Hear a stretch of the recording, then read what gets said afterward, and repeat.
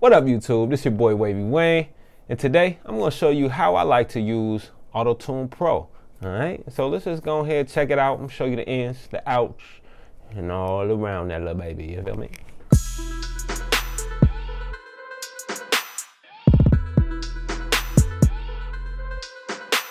First thing first, AutoTune Pro has actually come with a new feature, and that's called the Auto Key. Now, it's not even part of the AutoTune plugin itself. It's a whole different plugin that you use. Auto Key, what I like to do with this is actually just insert it on the track wherever my beat or instruments is at, right? And what it is going to do for you is find the key. So I'll just go right to my pitch shift plugin here. I'm gonna hit Auto Key. And then I'll just simply play the record, and then as the record is playing, the Auto Key plugin will listen to that record and attempt to detect the key. Let's take a listen. Cool.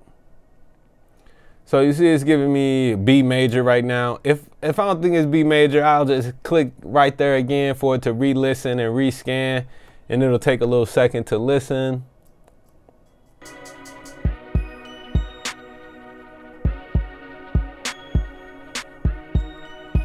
Cool. And so the key that I'm getting right now is E flat minor.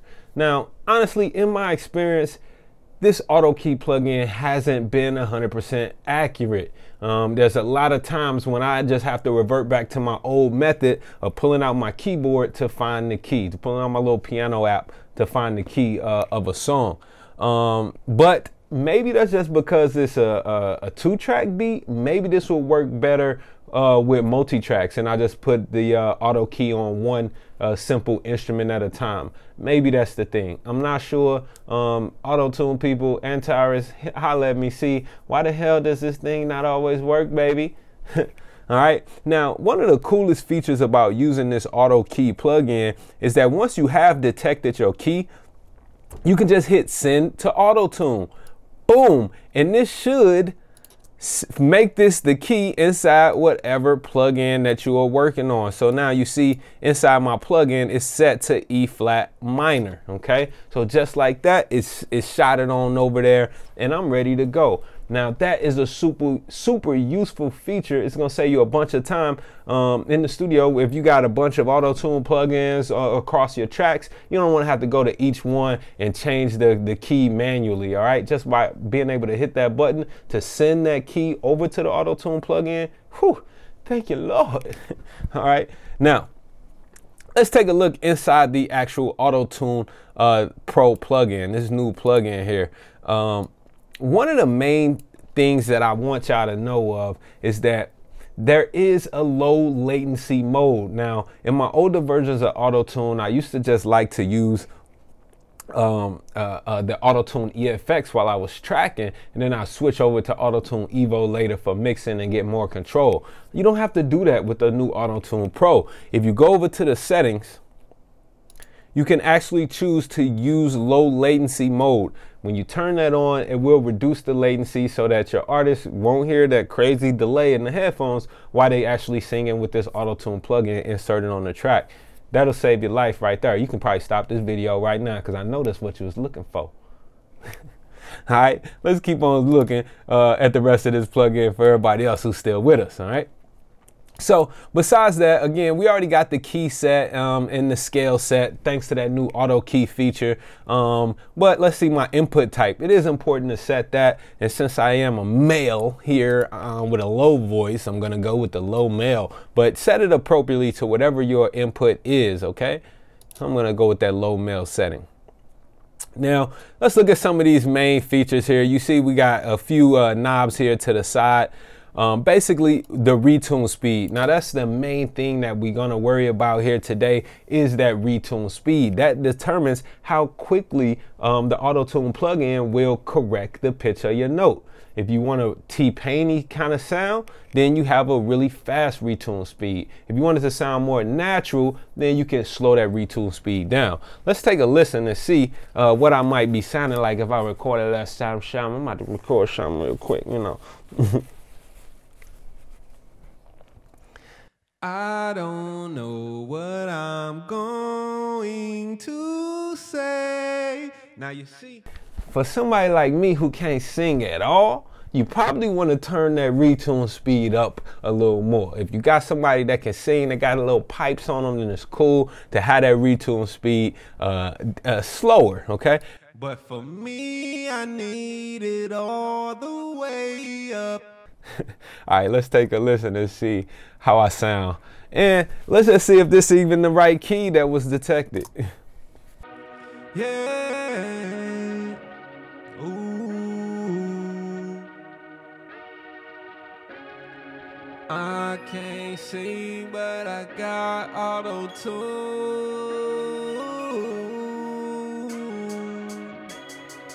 AutoTune saved my life, got me sounding right. Got AutoTune, I don't know what I would do without you. My clients too, they need you, they need you.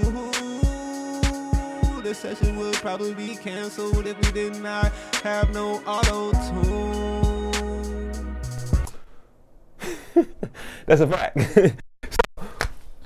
That's AutoTune, all right? That's with a fast retune speed. Now let's go ahead and play with this vocal here that I tracked a little bit. Let's see what we sounding like. AutoTune saved my life, got me sounding right. Got AutoTune, I don't know what I would do without you. Cool. So again, if I slowed this retune speed down, it would sound more, it would let more of my original pitch get through, which depending on, again, your level of ability, you may or may not want that to happen. So let's just see what happens if I go with about a 40 on this retune speed. AutoTune saved my life, got me sounding right. Got AutoTune, I don't know. So you can automatically hear that now some of the notes are really off and kind of bendy there. But let's see, if I turn this retune speed back up, this new AutoTune Pro plugin has some features that can allow me to get a more natural sound even with a fast retune speed. And this is some of the pluses about it. One of the new additions to this is going to be the flex tune. Now what the flex tune is going to do, basically it definitely kind of gives you a more natural sound by not correcting the pitch for the whole duration. More like at the start of the note, as you're leading into the note, the flex tune will correct that pitch, and it will, again, this is all depending on how good you are, man. Let's just take a look and play with this a little bit. AutoTune saved my life, got me sounding right. Got AutoTune, I don't know what I would do without you. So you see, you hear the difference there to where the flex tune is really correcting the beginning of the note, but as the notes are a little bit more sustained, is kind of letting that pitch relax a little bit more. And so maybe that's not what I need right there, right? But when you have somebody that can sing and their pitch is a little bit closer to where they need to be, and you still need that fast retune speed though, because maybe some of the initial notes are a little sharp or flat, you can have a faster retune speed and use that flex tune to still balance out the rest of the note without having to sound too unnatural. All right, now let's come over here to the humanized side over here. And again, this is just another feature to help you with getting a more natural sounding vocal. AutoTune saved my life, got me sounding right. Got AutoTune, I don't know what I would do without you. My clients too, they need you, they need you. So that helps to reduce a little bit of the robotic effect, but I'm telling you again, I must need that robot in my life, all right? You can also reduce the natural vibrato by bringing this vibrato up or down. You can add more vibrato or reduce it depending on what your needs are. So let's play with that and see how this will affect this vocal here. AutoTune saved my life, got me sounding right. Got AutoTune, I don't know what I would do without you. My clients too, they need you, they need you. I mean, you know, I'm not the best singer, but it is getting closer to where I need to be without sounding robotic, right? Again, listen to that again, and I'll make some more adjustments here. AutoTune saved my life, got me sounding right. AutoTune, I don't know what I would do without you. My clients too, they need you, they need you. The session would probably be canceled if we did not have no AutoTune. Right now, we don't get that T-Pain effect here, but the pitch is being corrected. So using these different tools, the flex tune in combination with the humanize and the natural vibrato, maybe increasing it or decreasing it a little bit, that can really help you to get a natural sound if that's what you are looking for, or maybe you just want that kind of T-Pain-y effect, right? AutoTune Pro plugin has a feature to allow you to do that, right? Right here at the top of the plugin, if you hit the little classic button, it will get rid of the flex tune, and this will give you that real T-Pain-y kind of sound that everybody was used to that made AutoTune popular. AutoTune saved my life, got me sounding right. AutoTune, I don't know what I would do without you. My clients too, they need you, they need you. The session would probably be canceled if we did not have no AutoTune. All right, so that's a pretty cool feature right there, to be able to revert back to the classic AutoTune settings. Something else that's pretty cool here, if I turn this off, it's this throat setting here, right? If you hit the format, and I can actually adjust this throat. Let's just take a listen, and you'll hear what this does automatically. AutoTune saved my life, got me sounding right. AutoTune, I don't know what I would do without you. My clients too, they need you, they need you. So you hear how that's kind of giving me a strange effect there, kind of affecting the tone of my voice. AutoTune saved my life, got me sounding right. AutoTune, I don't know what I would do without you. My clients too, they need you, they need you. AutoTune saved my life, got me sounding right. AutoTune, I don't know what I would do without you. My clients too, they need you, they need you. You could also choose to transpose your vocal if you wanted to here.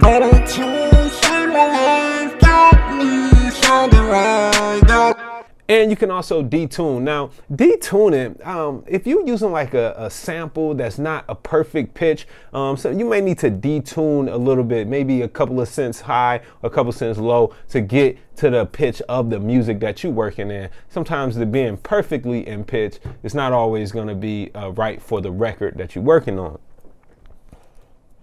All right. Now there is some advanced settings here that I don't really use too much, but you see here you got all of these different controls. If you need to, you can go in and choose to bypass or remove individual notes that are included, that are within this key of the song that you're working in. So for example, let's say that E flat, I just didn't want to ever hit the E flat. I could just go in and remove E flat. All right, and then every note that was close to E flat would go to a different note. So that's how the remove work. Now bypass, what the bypass will actually do is that if I sing an E flat naturally, instead of tuning it, it will bypass my E flats and let my E flats stay natural. So that's a great feature to give you a lot more control over the vocal that you're working on.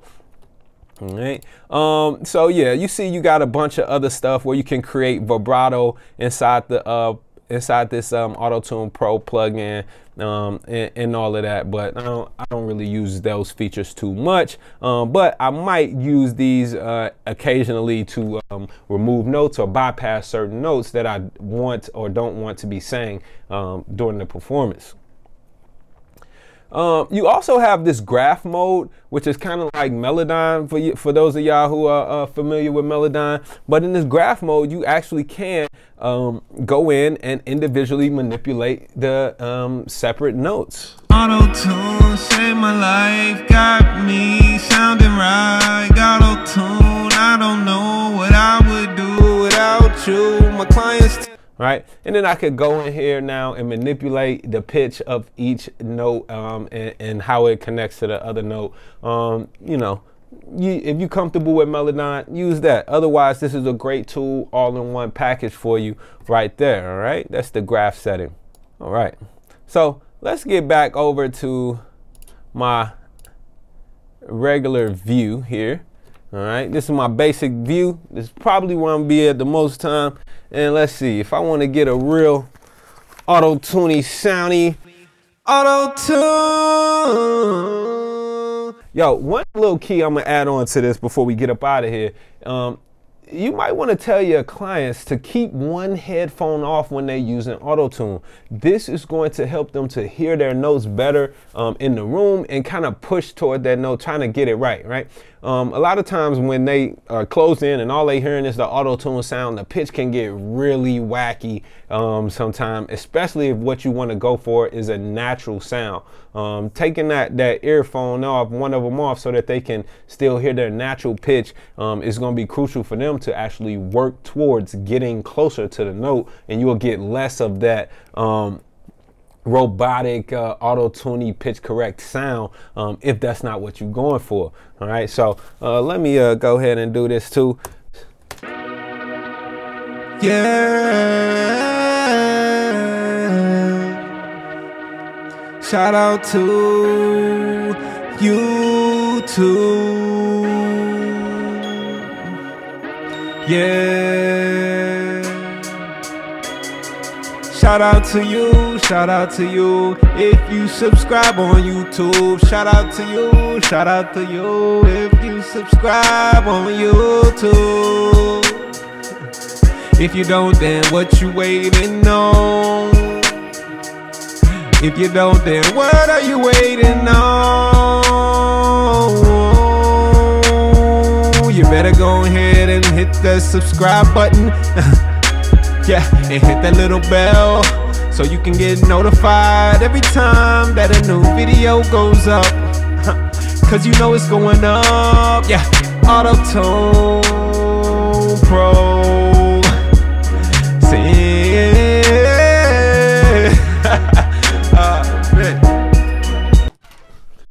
And another tip, don't ever play your clients without the AutoTune.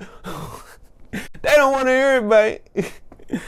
So that's how I like to use AutoTune Pro. That was just a quick little walkthrough. Hope you found this video useful. Make sure you hit up Wayne.wav so you can get your own custom Pro Tools templates. You can mix like Wavy, all right? And if you need a mix done or if you need some mastering done, you can hit up Wayne.com too, or shoot me an email. And don't forget to be dope.